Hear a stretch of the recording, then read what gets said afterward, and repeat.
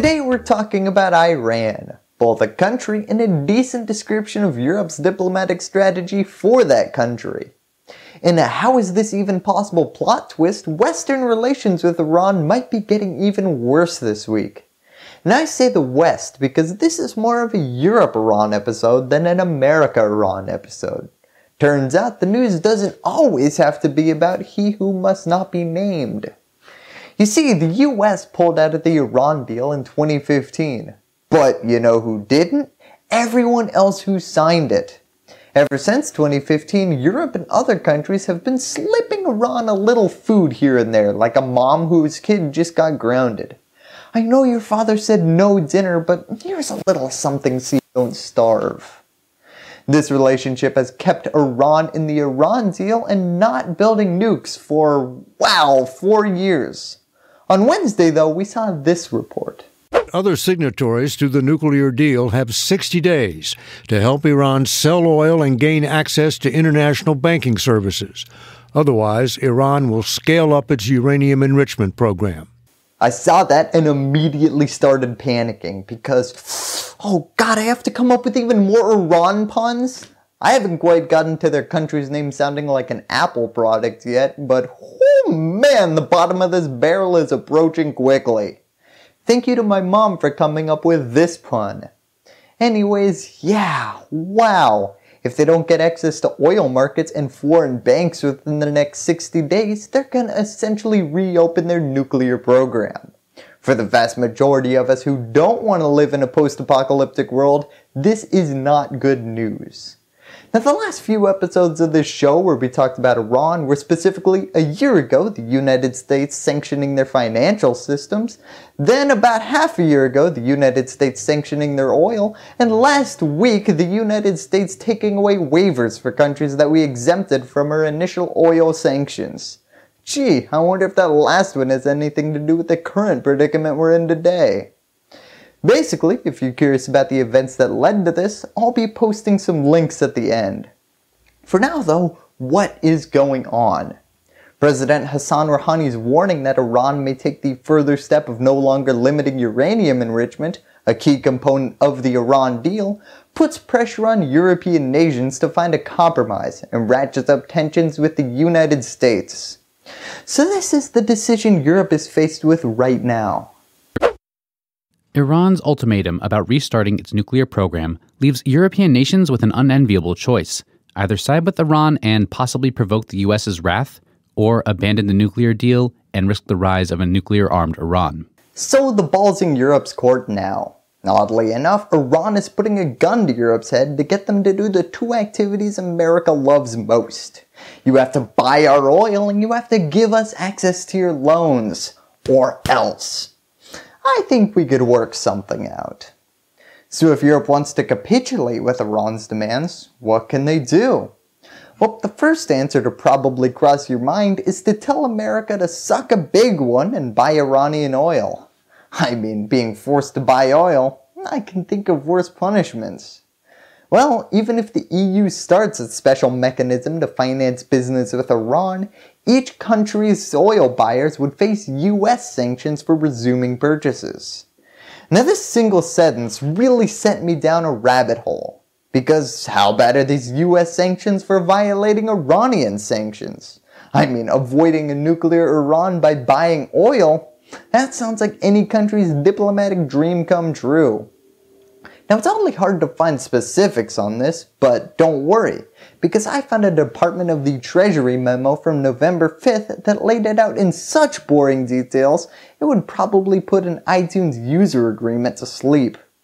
Now I'm going to throw the technical text up right here if we have any lawyers watching who want to pause and read legal agreements for fun, or if you're having trouble sleeping. But basically, if you're found in violation of these Iranian sanctions, well, you can kiss goodbye any business you have in America.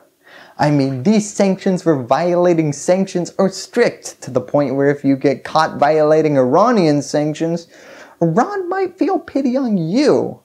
I know Iran's a big country, but if you're a European company and you have to pick between business with Iran and business with America, you might find yourself saying, Well, if Iran gets a nuke, they're probably going to use it against America and not us. So let's preserve our American business. A quote from the British Foreign Minister Jeremy Hunt sums up Europe's attitude best.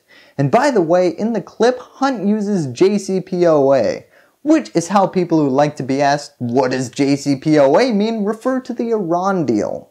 JCPOA is a deal, and in return for the lifting of sanctions, Iran has agreed to vital compliance measures. If they break that deal, then there will be consequences in terms of how European powers react. Iran is stuck between two pretty terrible choices right now. They signed on to a deal that the US has backed out of.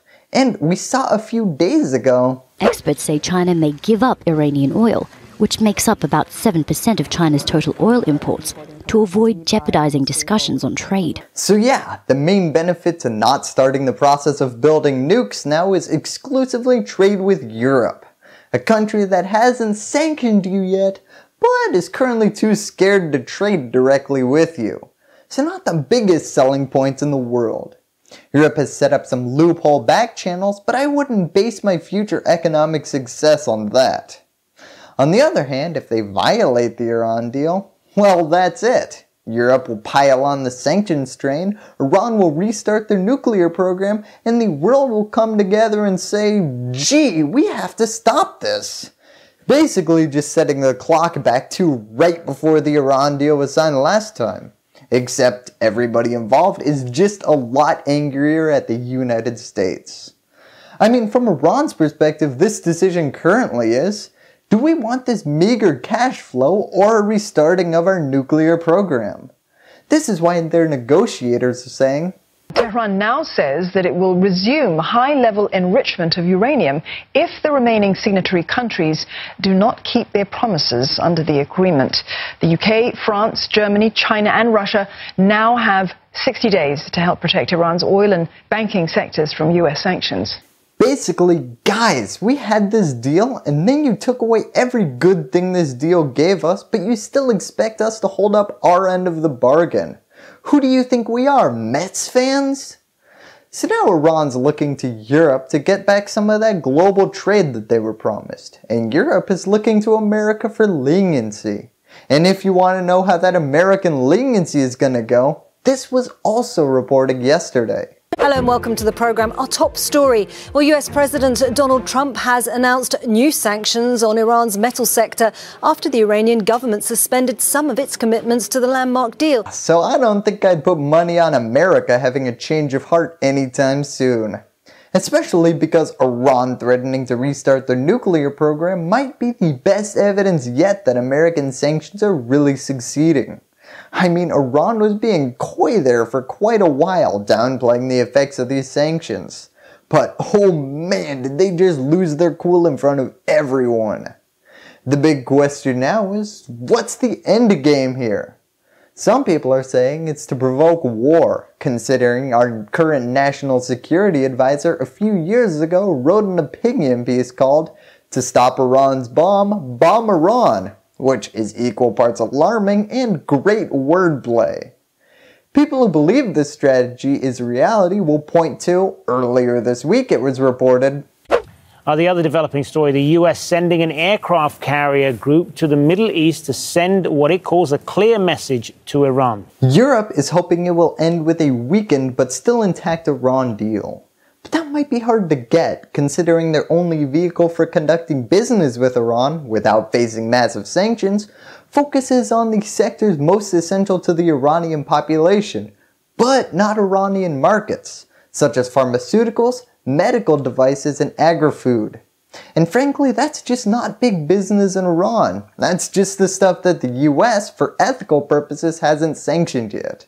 Yeah, when you start sanctioning food and medicine, that's a one-way ticket to the wrong side of history. It would be like trying to keep the auto industry afloat by promising to continue to buy Chevy brand hats. They want to be moving oil and have access to financing. America's goal, on paper, is that we want to bring Iran back to the negotiating table, because it worked out so well for them last time, 4 years ago. Really hoping they have the memory span of a goldfish to pull this one off. The last mainstream idea for now is that this will end in a Venezuela-style internal revolution, spurred on by the US making conditions unlivable over there.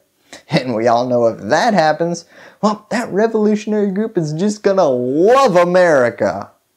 Now I can't predict the future. If I could, I'd have a lot more money. So take this last section with an entire shaker of salt. Who knows what'll be tweeted tomorrow? That's exactly what's going on with Iran right now though, and until next time, thank you, and that's all I have to say about that. Hello YouTube, I hope you enjoyed this video. Click here if you want to learn more about the banking sections of Iran, and here if you want to learn about our most recent oil sanctions. If you want to support independent, nonpartisan news, remember to click here to subscribe and ring that bell so that freedom will continue to ring. If you like this episode, remember to give me a thumbs up, and lastly, as always, thank you for watching.